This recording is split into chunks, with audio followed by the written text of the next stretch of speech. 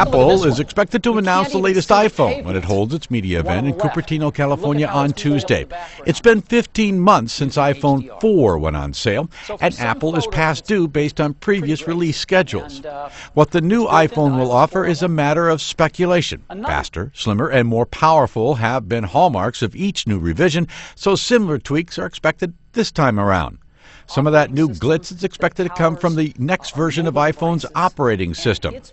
iOS 5 will include features such as wireless device setup and content syncing. The device is also slated to take advantage of Apple's iCloud services.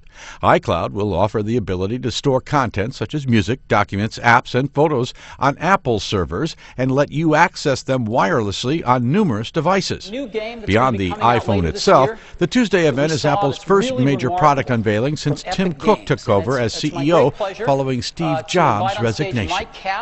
Tim McGuire, The Associated Press.